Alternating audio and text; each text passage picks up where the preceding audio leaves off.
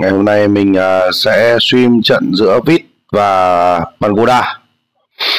Các bạn có thể thấy rằng là Pagoda đã vào đủ phòng rồi. Như vậy là VIS đang thiếu một người.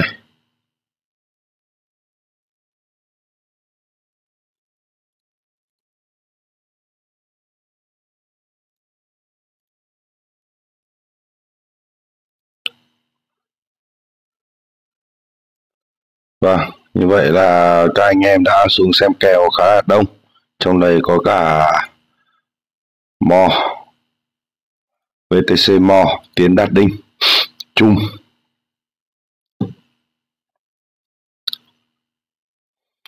Các thanh niên ở ngoài khả năng sẽ chém gió khá là nhiều. Mình cũng sẽ nói chuyện này khá là ít do là giọng của mình đang khá là khàn, đang dưỡng giọng do cuối tuần này, chiều chủ nhật tuần này, thôi không nói nữa, cứ để bí mật đi.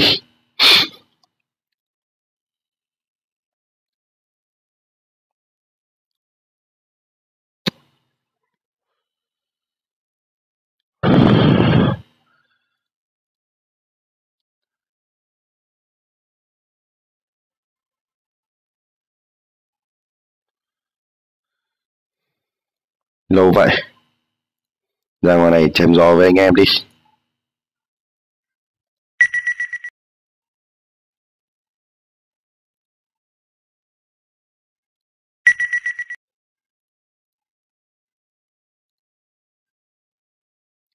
Đây là anh đang stream kèo C4 nhá. Kèo này là kèo ngoài, nên cụm 3 phòng 66 pass là anh Quân đẹp trai. Đây chỉ là, thật ra thì đây cũng không phải là event gì đâu. Nếu như ai đó mà mong muốn vào để lấy code thì anh xin lỗi là anh không phát code ở đây. Đây chỉ là dành cho những anh em nào thích C4 xem để học hỏi thêm về chiến thuật cũng như cách bắn, tổ chức đội hình thôi. Như vậy là VIS ngày hôm nay sẽ ra quân với đội hình là vừa hai anh stream, Tun, Sai, em ruột stream và em ruột Trung Gamer. Pagoda ra quân với Frankie.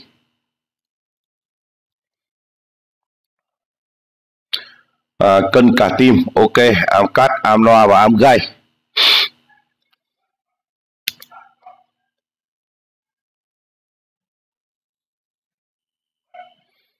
Anh em nào thích xem C4 thì cứ ở phòng thôi, còn không có thì anh vẫn quen một mình rồi. Ngày hôm nay do anh stream thì anh cũng thông báo khá là hạn chế, do chiều nay có một số trục trặc về vấn đề trên Facebook. Anh em nào theo dõi Facebook của anh thì biết rồi, chiều nay khá là căng thẳng, cho nên anh không thông báo được rộng rãi. Mong anh em ủng hộ anh thôi. Phòng 14 người. Cảm ơn mọi người rất là nhiều, bởi vì là đối với anh thì một người stream anh vẫn sẵn sàng stream tất cả các trận đấu. Ok, như vậy chức danh trưởng phòng giao cho mình là chuẩn rồi. Sẽ để lên là 15 hiệp cho nó dễ.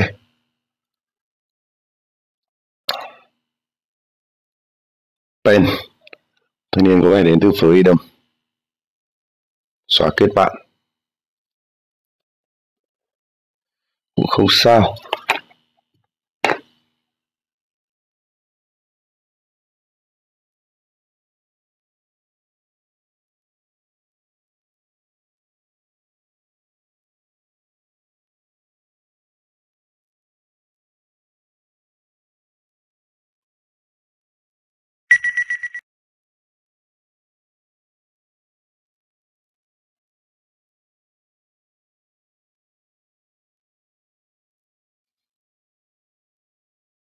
Gì vậy?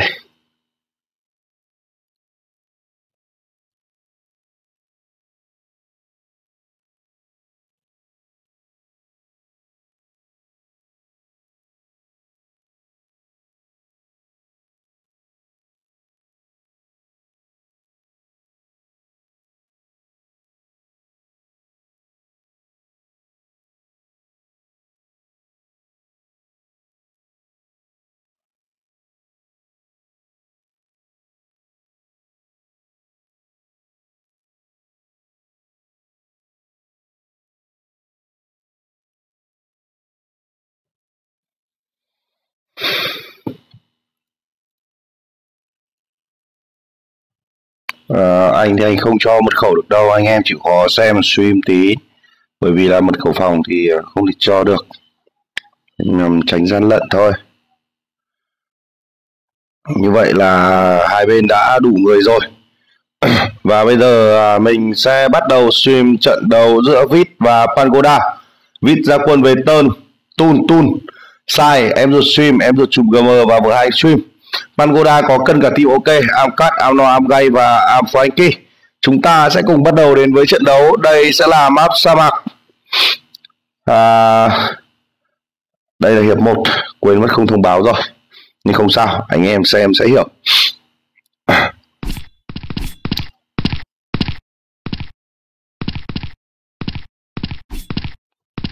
Sẽ là một round xếp. Các thanh niên vác cái nỏ đi, Tơn là bắn nỏ. Diablo. Mình sẽ phải giảm bớt âm lượng xuống rồi. Lưu thế đâu. Ok.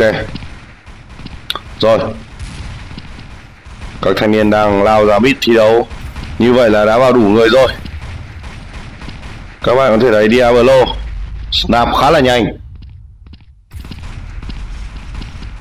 Ngày hôm nay Sai vẫn thi đấu với Ballet Gold.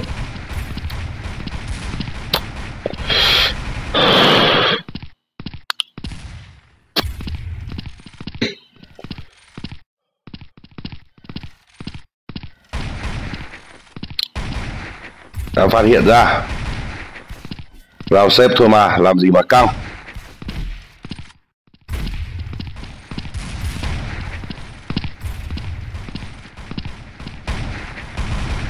Vừa hai anh stream.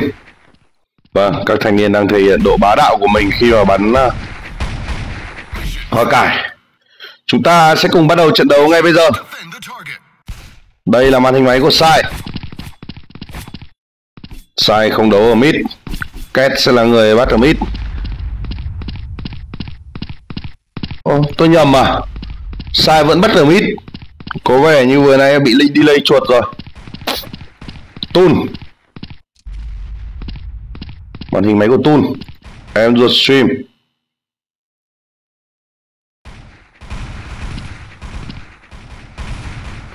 Noah và Kich đã vừa bắt được em ruột stream cũng như là Sai. Đây là Tun. Tun vẫn đang dò dẫm từng bước của mình. Tun đang bị rỉa máu khá là nhiều. Flash đã ném xuống. Đã né được quả flash rồi. Tỷ số sẽ là 1-0 tạm thời nghiêng về Pagoda. Sai.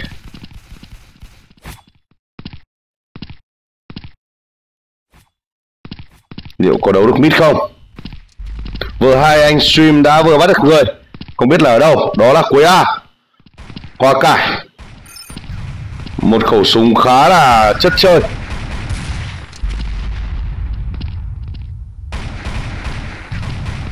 Flash đã được đẩy xuống. Múa cột A. Amgay đã bắt được người. Đó là cân cả team ok. Sai. Sai sẽ là người đặt bom. Ai? Không phải, đó là ai? Em ruột streamer. Gặp rồi. Gầy đã bắt được em ruột stream. Đây là Tun. Sai ở đâu? Đúng như dự đoán thì Sai cũng... Đó là Sai. Tỷ số là 1-1. Hãy đến với Kich. Không. Ai sẽ là người bắn Sleep đây? Ai? Frankie? Không. Họ không hề bắn Sleep nữa. Amnoa đã vừa triệt hạ được với hai anh stream. Nằm ở đâu? Em ruột chùm GM. Sai. Em ruột stream.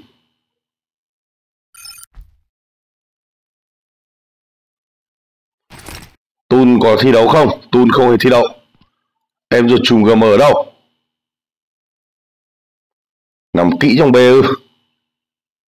Không, đã di chuyển đi rồi. Đây là Sai. Cần cả team ok. Frankie. Noah. Em Cát đã vừa bắt được em ruột trùng GM.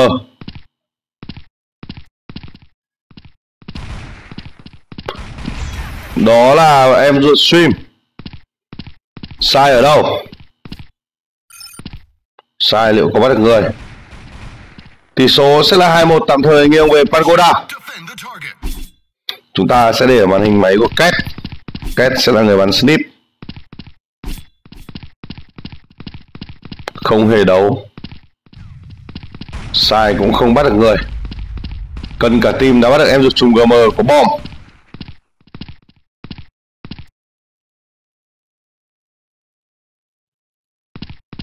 Frankie đã vừa bắt được em ruột stream ở cửa B.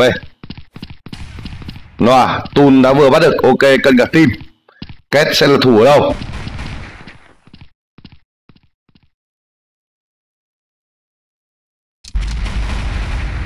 Đó là một pha ném bom để mà chạy người. Noah đã vừa bắt được Tun. Bắt được vừa hai anh stream rồi. Và bom đã rơi. Sẽ chỉ còn lại một mình Sai. Khi bị móc như thế này thì khó rồi. Tỷ số sẽ là 3-1 tạm thời nghiêng về Pagoda. Kich liệu có bắt được không?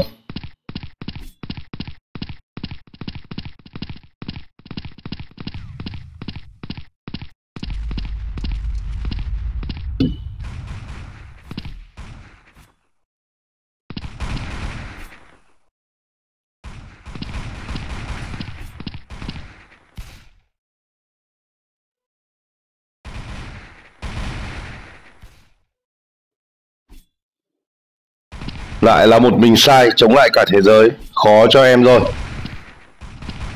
Tỷ số sẽ là 4-1 tạm thời nghiêng về Pagoda. Lối đánh của VIS có vẻ như là đã bị bắt bài chăng?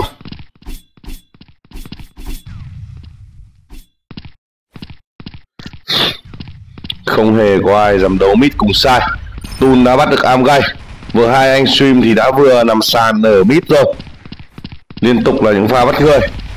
Đó là Sai đã bắt được cân cả team. Có lẽ là đã phát hiện ra bom. Các thanh niên sẽ đi cam bom. Đây là Noah. Frankie. Kich. Frankie. Frankie sẽ gặp ai? Gặp Sai. Em ruột stream. Tỷ số sẽ là 4-2. Tạm thời nghiêng về Pagoda.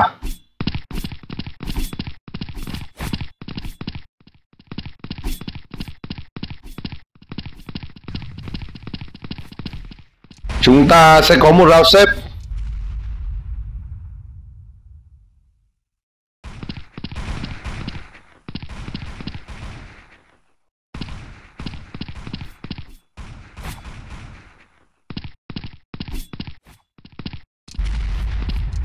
Ok bạn đi.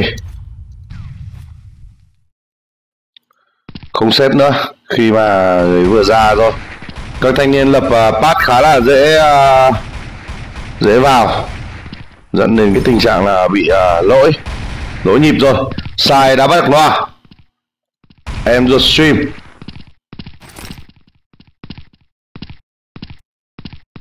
Đã liên tục bắt được người.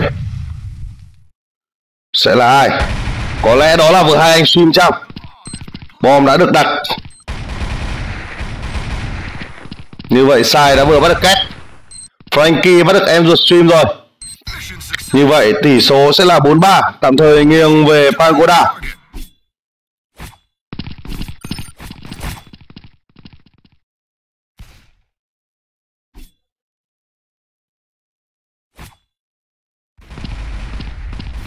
Vừa hai anh stream đã bắt được gay khi mà triệt hạ chỉ còn 11 máu thôi.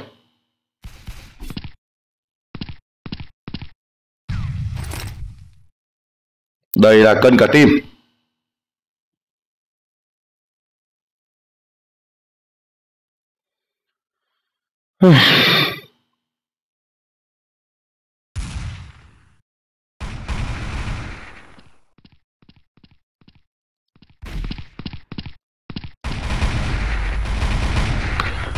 Mời thanh niên Z King ra khỏi phòng đi ạ.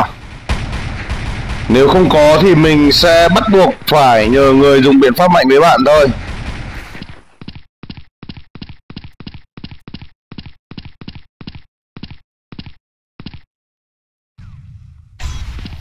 Sai đã bắt được két.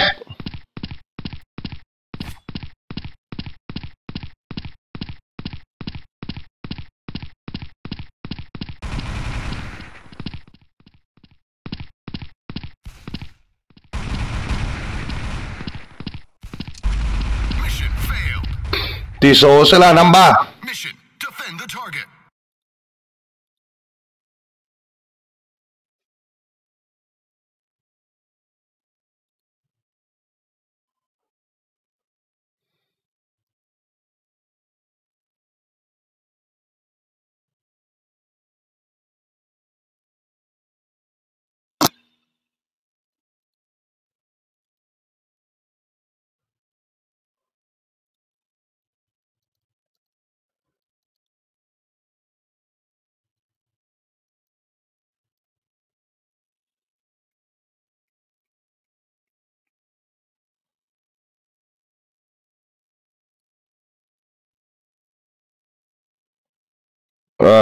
Thanh niên nào là ZZ King vậy? Em có hiểu rằng là trong một cái trận đấu em vào nó ảnh hưởng rất nhiều khi mà rất nhiều game thủ khác phải dừng lại để chat mà đuổi em ra ngoài. Nếu em còn cố ý vào nữa thì anh sẽ bắt buộc phải nhờ người block cái ác chính của em luôn.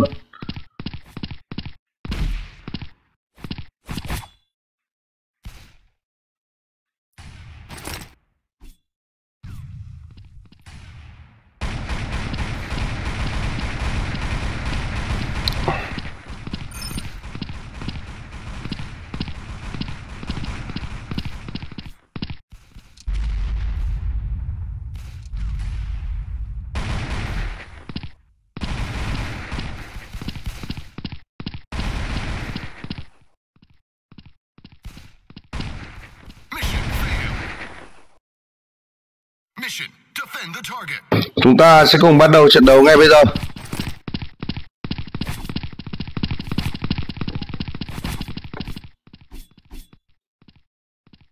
Sai ở đâu?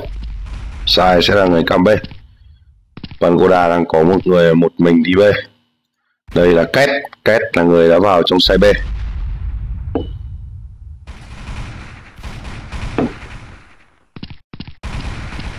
Sai đã vừa bắt được Noah.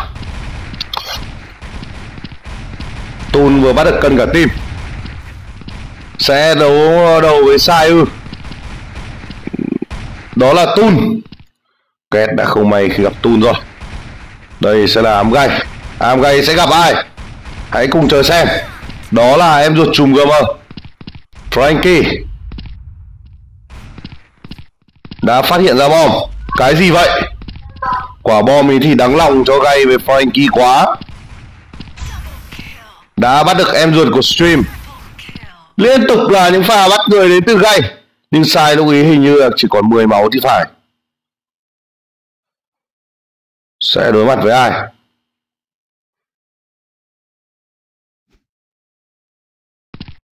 Gay sẽ gặp ai? Cái gì vậy? Tun không hề để ý.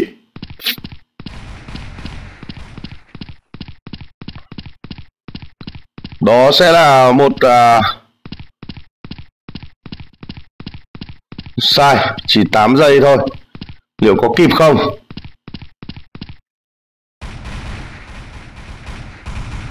Sẽ là kịp dành cho Pagoda. Tôi cũng phải nín thở trong pha vừa rồi.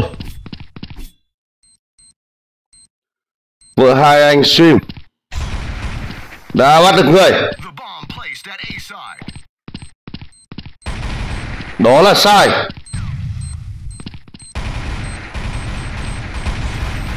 Vâng, vợ hai anh stream thi đấu quá hay. Tỷ số sẽ là 1-0 tạm thời nghiêng về VIS.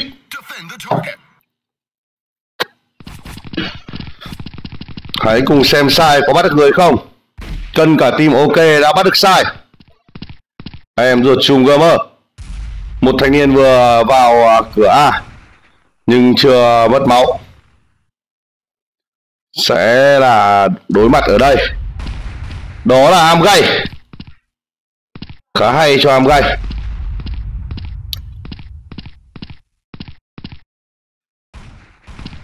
Tun đã bắt được cân cả team ok. Frankie và Noah cũng đã vừa nằm.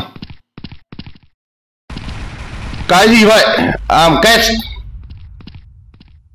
Em ruột trùm GM đã vừa bị out ra khỏi phòng đấu rồi. Còn lại Tun. Quá yếu. Nhưng biết đâu bất ngờ.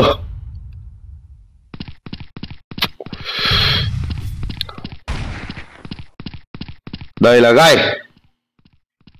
Có lẽ đúng như sai đã báo. Bom đã được đặt xuống side A. Đây là màn hình máy của Kich.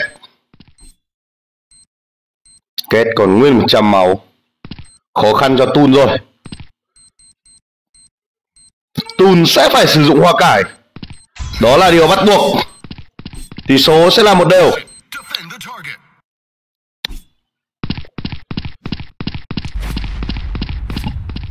Cân cả team ok. Đã bị bắt.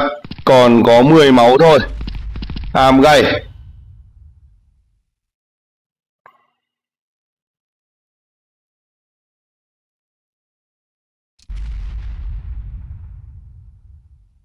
Bom vừa nổ. Kich đã mất máu. Nhưng không hiểu mất máu vì gì. Quả flash trắng man.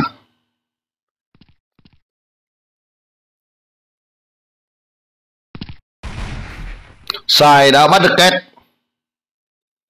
Còn Noah. Gay.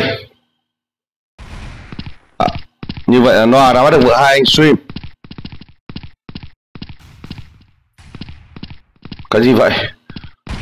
Tun đã bắt được Frankie. Đó là em ruột Stream. Đây là Noah. Ai vậy? Đó là em ruột trùm GM. Bắn đua mò.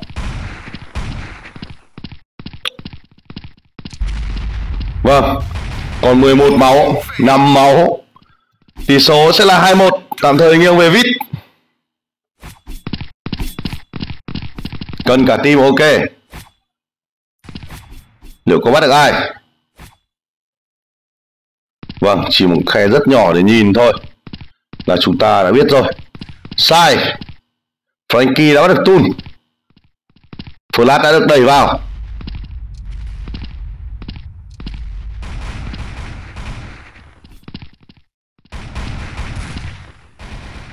Đó là Kich. Chiến thuật đã được thay đổi. Tỷ số sẽ là 2-2. Các bạn có thể thấy tỷ số đang bám đuổi khá là căng.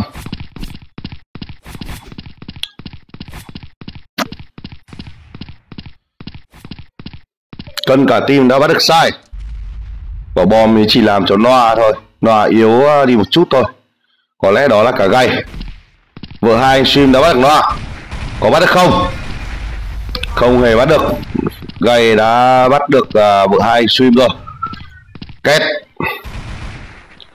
Cân cả team ok đã nằm. Am gay. Frankie. Em ruột Stream. Em ruột Stream đã vừa bắt được người. Đây là Tun. Liệu Tun có bị bắt? Tun đã bị bắt. Chỉ còn một mình em ruột Stream thôi. Tỷ số sẽ là 3-2. Tạm thời nghiêng về Pagoda.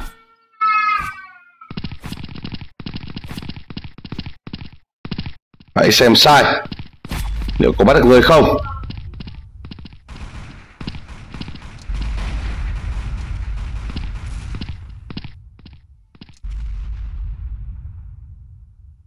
Tun sẽ là người cam bê. Đây là Kich. Em ruột trùm GM đã bắt được Noah. Flash được đẩy xuống khá là nhiều. Đó là ai? Em ruột Streamer. Còn tiếp tục là sai.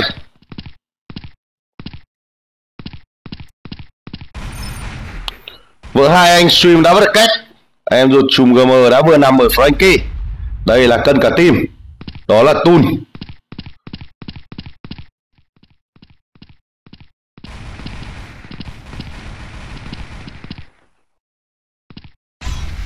Đó là một pha bắt người của cân cả team.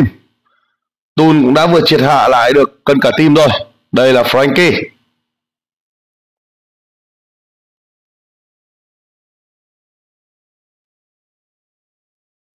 Frankie đang rất chi là chắc cu và đã chạy được về sai rồi. Đây là Tun.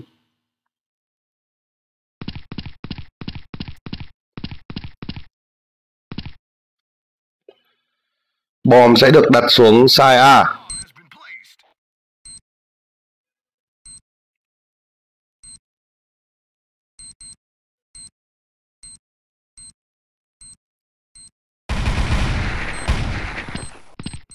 Tun đã bị mất đi số lượng máu khá là nhiều. Như vậy chúng ta sẽ cùng đến với map thứ hai.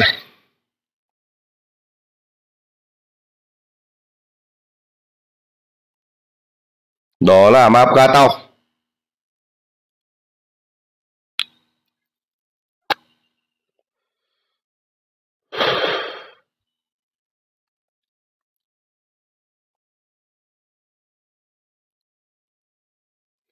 Chúng ta sẽ cùng đến với trận đấu giữa VIS và Pagoda trên map ga tàu. Đây sẽ là hiệp 1.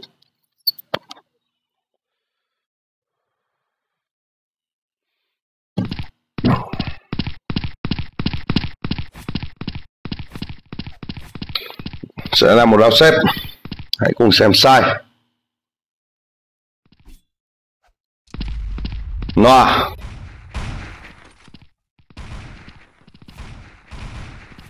Cân cả team.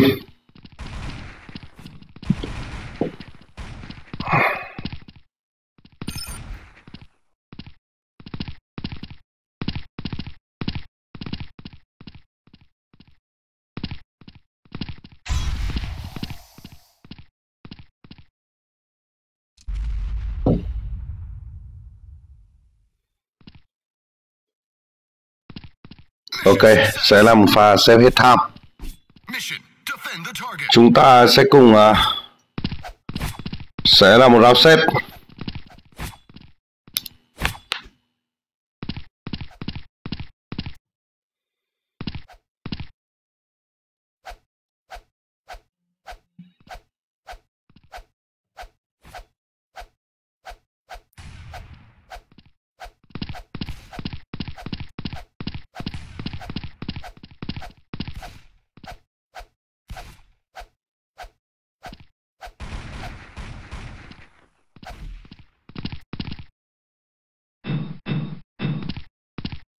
Vâng, em ruột chùm gamer liên tục bắt được người vào hoa cải.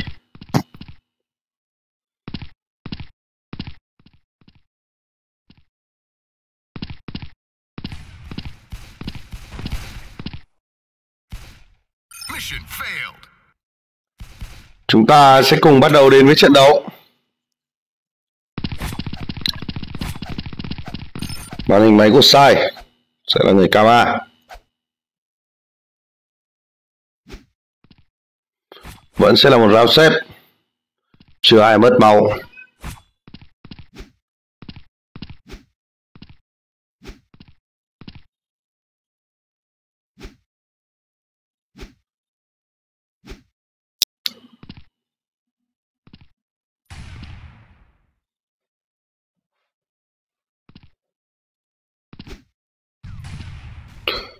Tun lại có vấn đề gì vậy?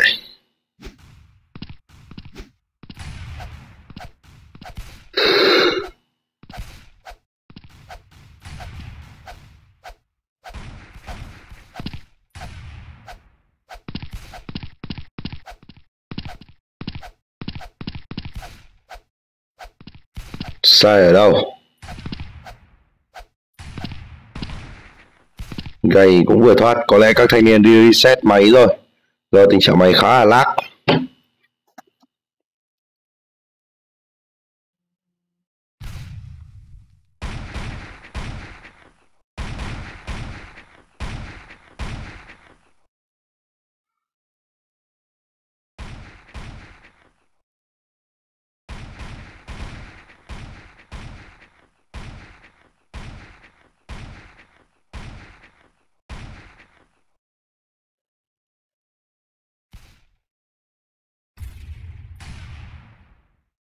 Mission success. Mission defend the target.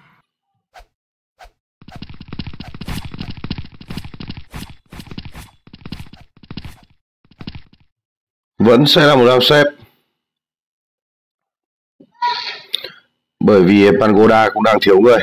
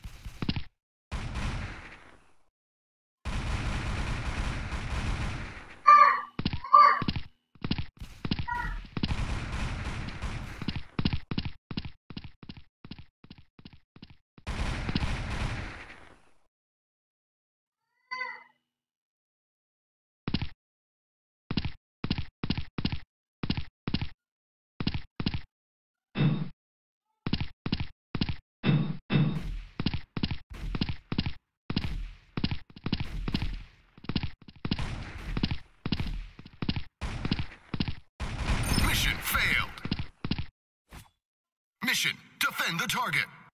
Vậy chúng ta sẽ cùng bắt đầu đến với trận đấu. Sau một turn xếp khá là dài. Đây là màn hình máy của Sai. Vợ hai anh stream.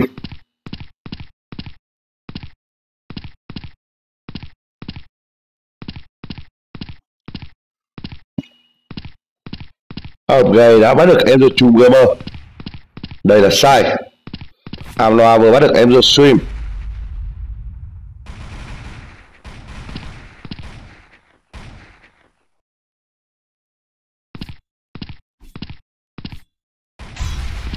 Sai đã vừa bắt được Noa.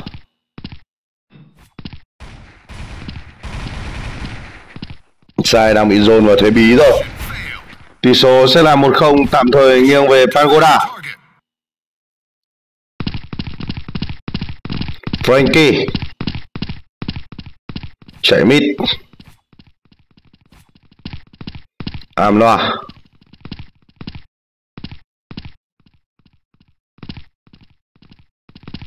Vâng, các thanh niên đang rất hổ báo lao lên. Vợ hai anh stream.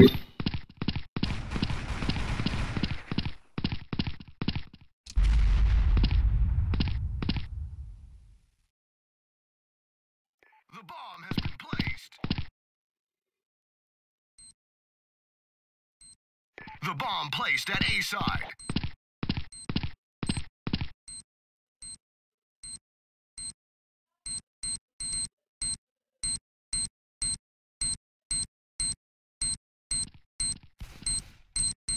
Mission success. Mission defend the target. Tỷ số là 1-1, khá là bất ngờ.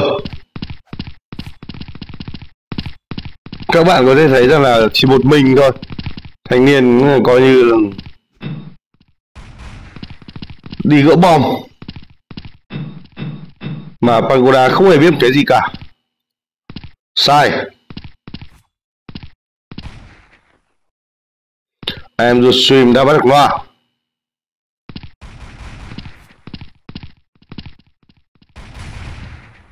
Gầy đã vừa bắt được Sai. Đây là vợ hai anh stream. Cái gì vậy? Bắn sniper. Em rồi stream. Frankie. Tun đã vừa bắt được két. Bom đã được đặt xuống xe A. Vâng. Frankie đã bắt được em ruột trùng gamer. Khi mà Gay cũng vừa bị em ruột trùng gamer bắt. Tun đã bắt được Frankie. Cần cả team sẽ làm gì? Tun đâu?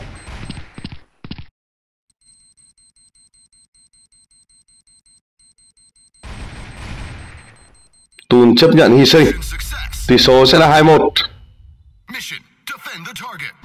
Nghiêng về Pagoda rồi.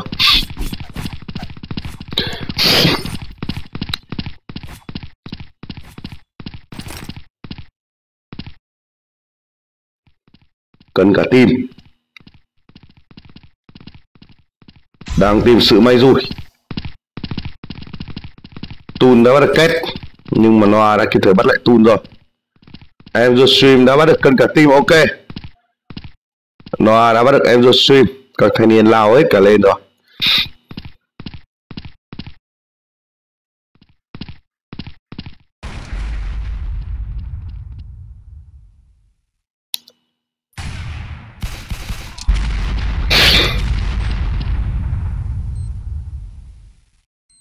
Sai ở đâu?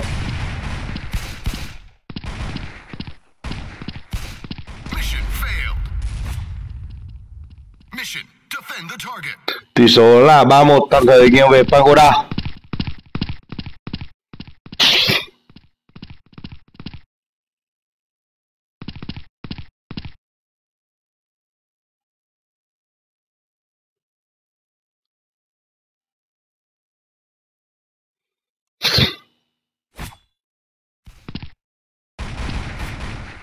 Sai, nếu không để ý sẽ bị bắt ngay bây giờ. Đó là Sai. Sai đã bắt được người. Khá là khéo léo dành cho Sai. Vì di chuyển khá linh hoạt. Sai đã bắt được kết. Đây là vợ hai anh Stream. Lôi cả ấy ra để bắn rồi. Nãy giờ tôi đang nhầm với Sai và vợ hai anh Stream.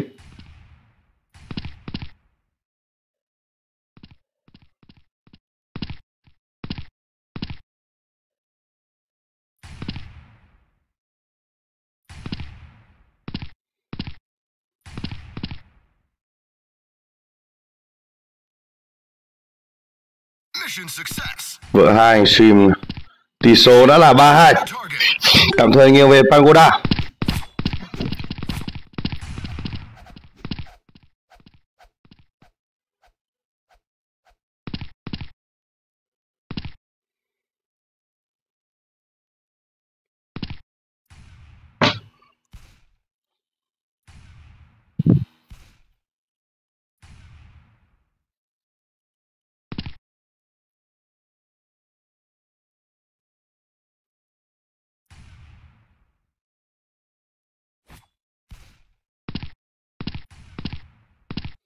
And Stream Tun.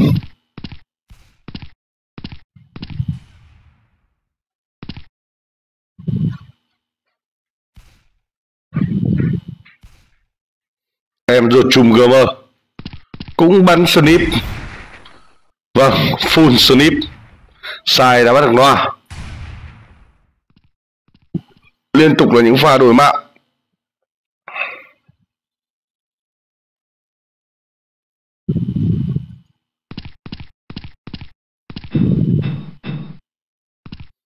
Am gay đã bắt được em ruột Stream.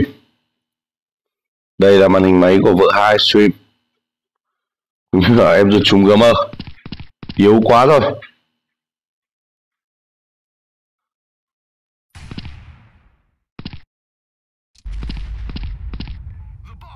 Bom đã được đặt xuống xe A. Bom sẽ 10 máu. Lại là một pha coi như là may rủi. Vợ hai anh Stream.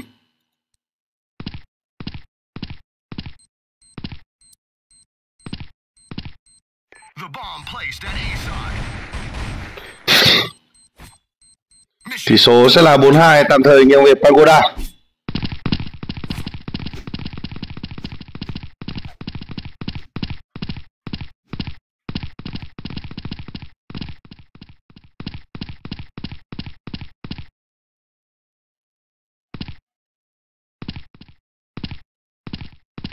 Là ai đây? Vợ hai streamer sẽ nằm.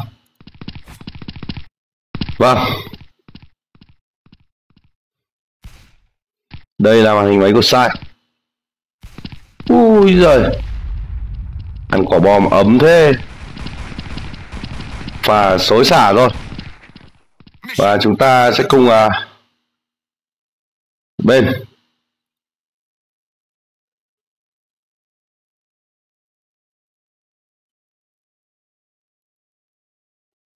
chúng ta sẽ cùng đến với hiệp 2 trên map ga tàu giữa VIS và Pagoda.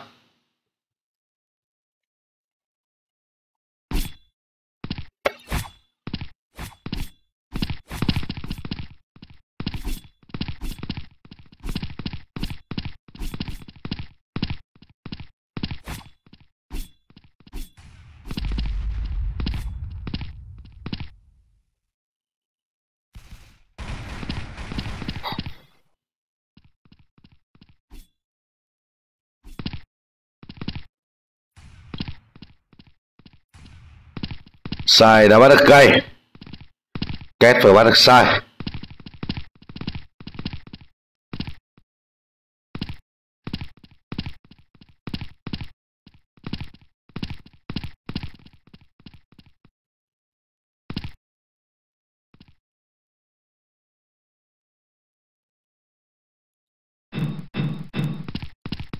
Frankie.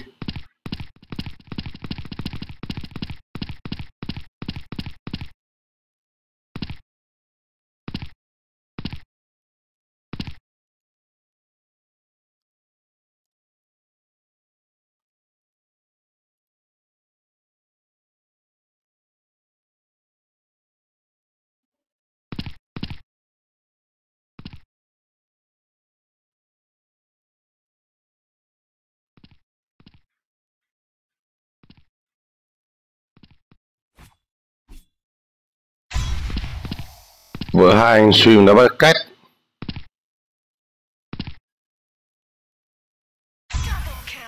Đã bắt được cân cả team, ok. Và chúng ta sẽ cùng bắt đầu đến với trận đấu.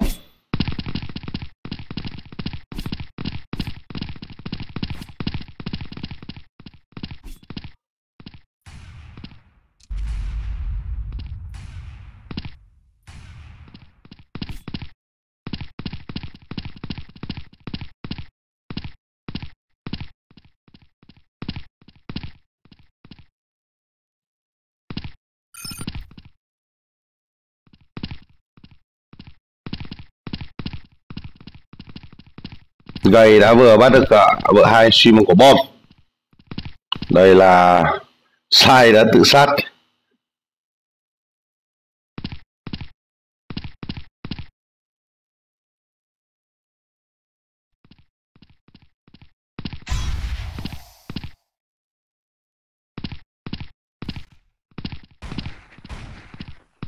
Tỷ số sẽ là 1-0 dành cho Pagoda. Defend the target.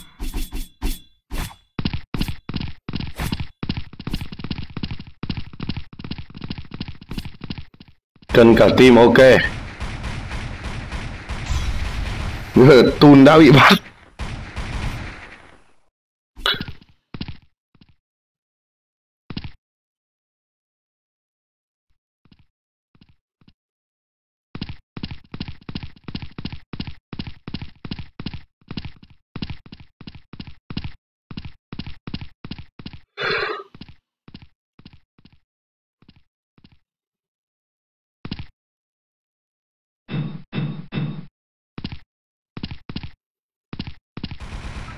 Sai đang ở mid.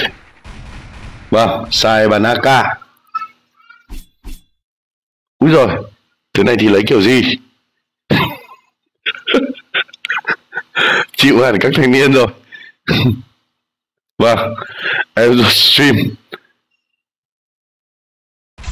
Úi giời, các bạn có thể thấy phản ứng khá là nhanh.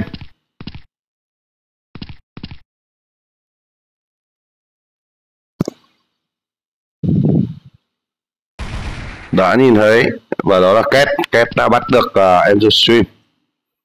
Cần cả team, ok. Thời gian đang không còn nhiều. Ui, thanh niên mắc gà.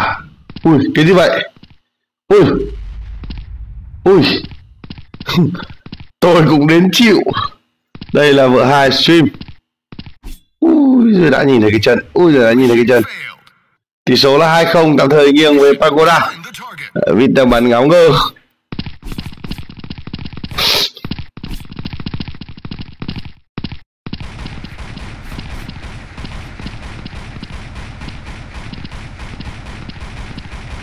Thanh niên Tun.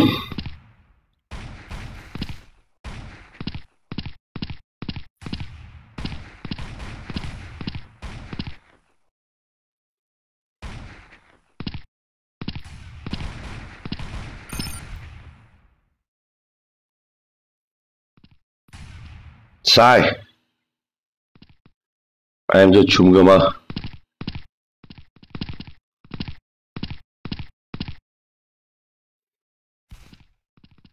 Vợ hai anh stream.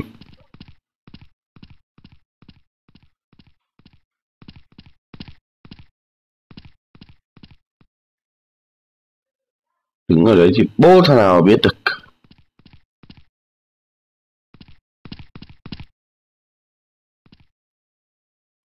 Vâng.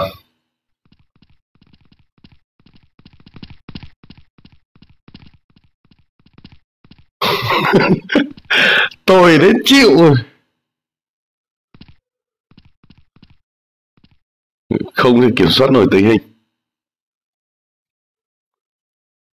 Vâng, vừa hai anh stream trời khá lây.